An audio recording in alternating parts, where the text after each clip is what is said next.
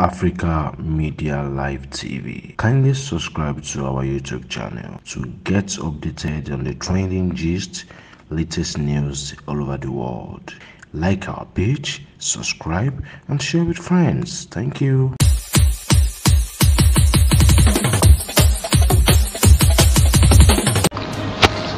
Dídí àsìkò yìí gbogbo ẹ̀yin olólùfẹ́ Africa Media Live TV ní ìròyìn tá a mú wá sí etí ìgbọ̀nyín.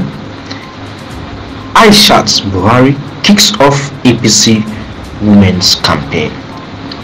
First Lady Aisha Buhari on Thursday kicked off the campaign of the women's wing of the ruling All Progressive Congress in Ilorin, Kwara State.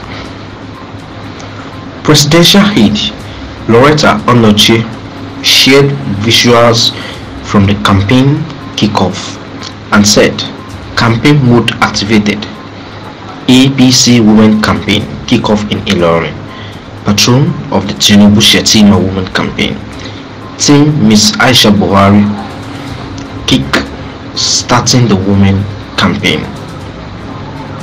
Follow us for more breaking news videos.